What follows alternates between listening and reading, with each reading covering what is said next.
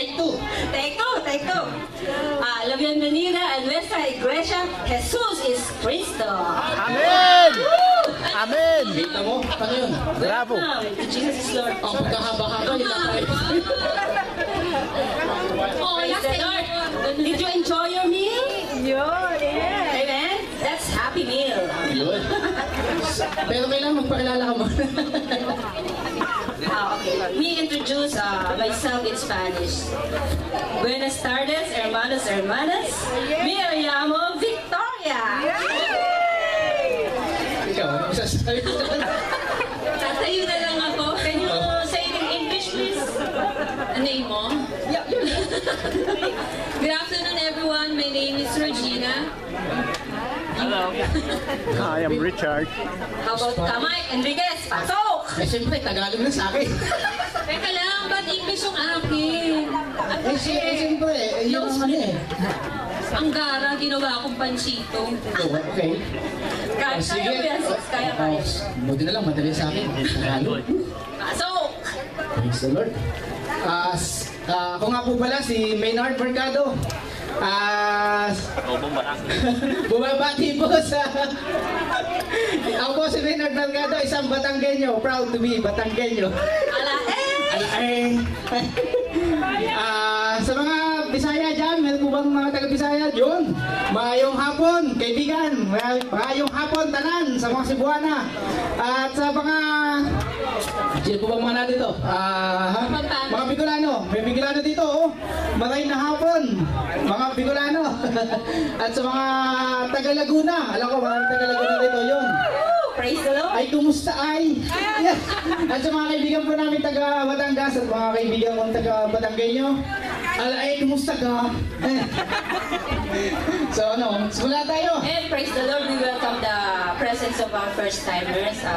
We hope that this is not only the first time. This is only just the beginning. Thank you so much. The begin. Amen. Let's go.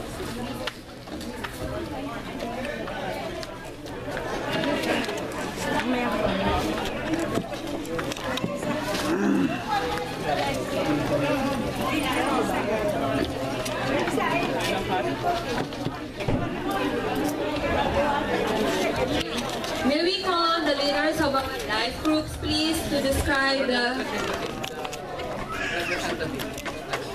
Okay, representative of each life group.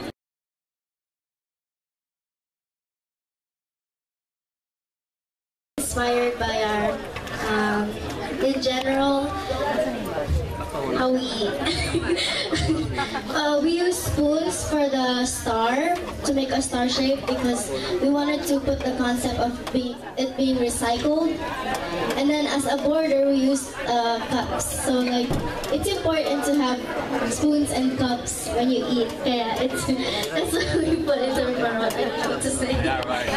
For the Parol, from the top, the lights represent that the light has come to the world, because the world was full of darkness, and the star, which is the lights, represents Jesus Christ.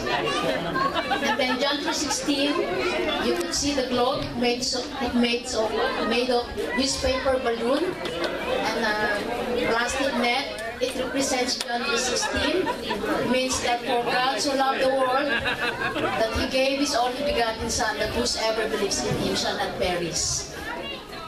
And then the star represents the seasons of our lives.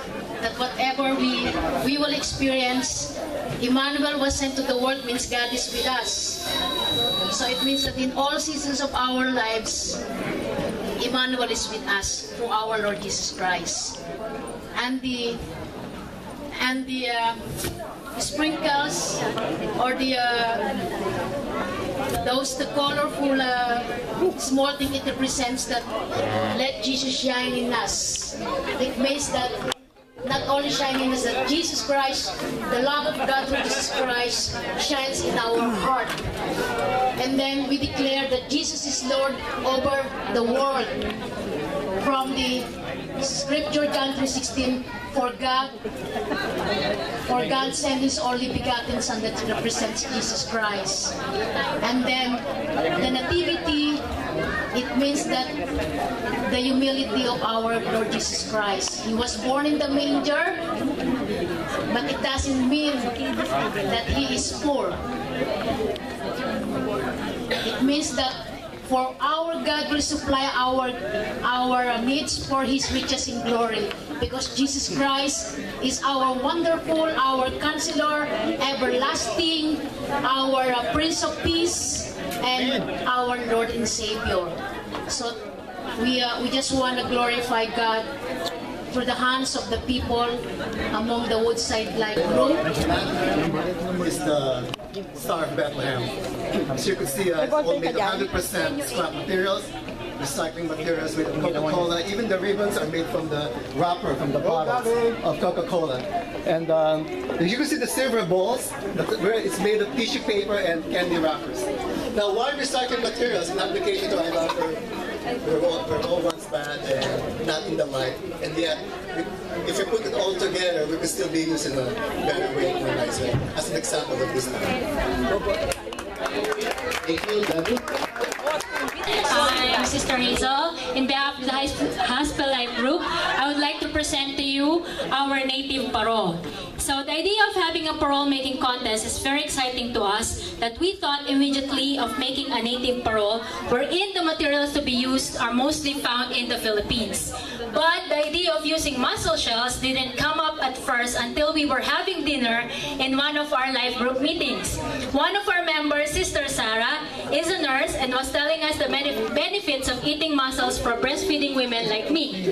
So over the course of our conversation, the group came up with the idea of why not recycle the mussel shells and use them to make the parol. That's why we came up to this.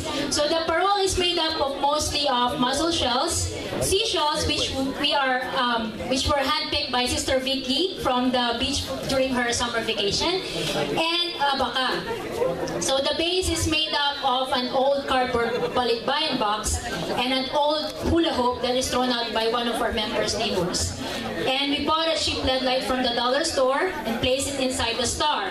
Also, we printed out Isaiah 9 verse 6 to commemorate the birth of Jesus Christ, which is the true meaning of Christmas.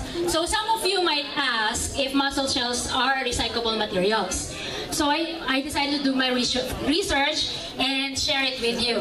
And I found out that people use them to make ornaments inside the house, like tiles, and also even made them as fashionable clothes. Also, in many other places, such as New Zealand and Chesapeake Bay, they use them to build reefs, landscaping, forestry roads, and a natural fertilizer for their crops. So, thank you for listening, and I hope you like our parol. The glory, because these are our lanterns. Praise the Lord. We would like to present our lantern. This is number 5. This is from the Baxter Life Group, and the lantern made of all recyclable materials. Consists of bamboo stick and hula hoop for the frame. And the recyclable things are the red plastic cups, newspapers, and aluminum foil. You can see it on the front of the parol, from the lantern. And the cover of that ring, it's made of full aluminum foil. So it's right there. Anyway, we also crumpled some blue crepe papers and cutouts, a royal blue color for the glossy paper bags to reflect the color of the blue and the red, which is inside the lantern. And the last project that we have is the tail. And believe me, brothers and sisters, it was made with a lot of trials and error, which means, or others says that these are samples because of different ideas, imaginations, and perception.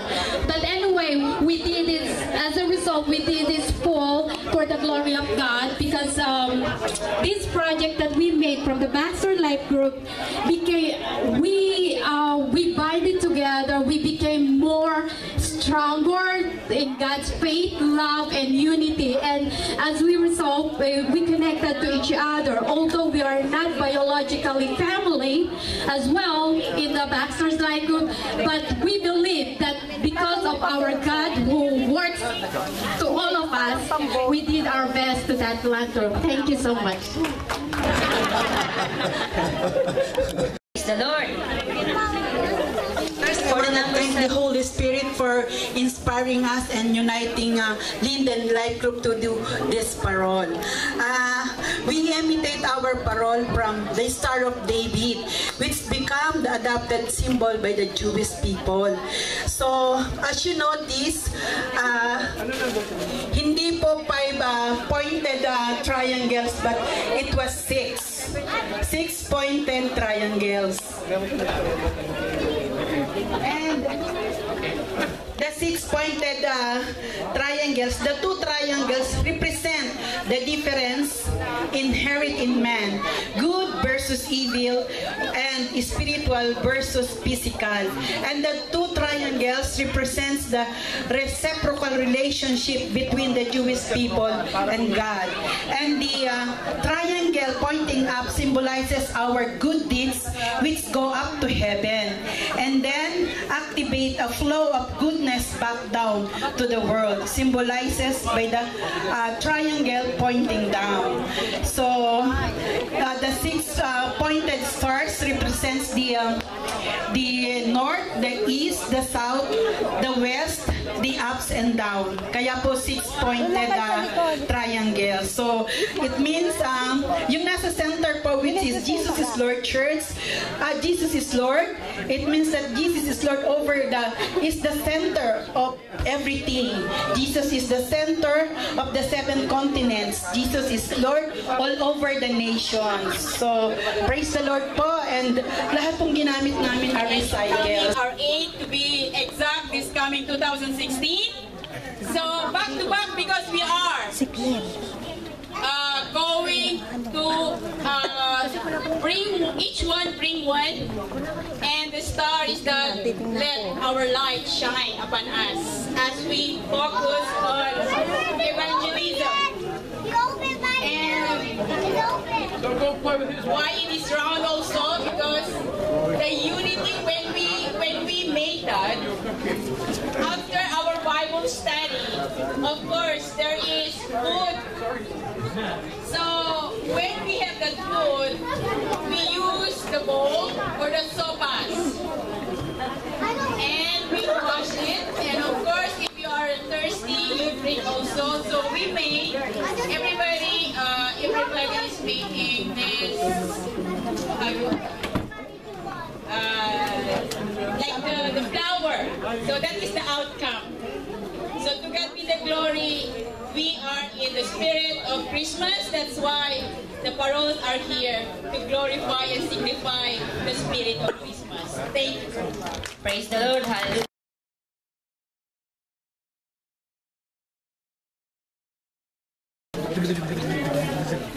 Criteria on creativity and craftsmanship. It should be, the parol should be very impressive and outstanding in the quality of design and work by hand. Originality, original idea, and very artistic. And overall impact is exceptional, amazing, and extraordinary. So let's call on the third prize. Third prize, wala bang ano? Ayan. Third prize goes to parol number 2. Good Side Life Group.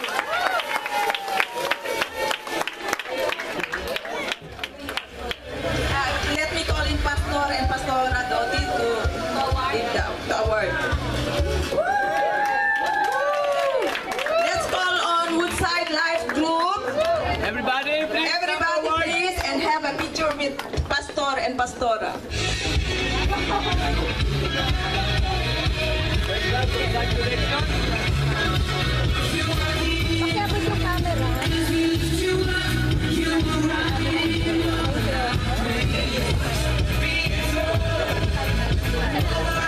Okay, ako na.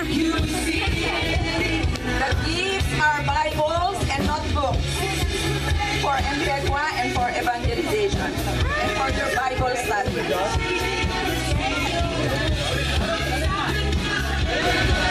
The second prize goes to Parol.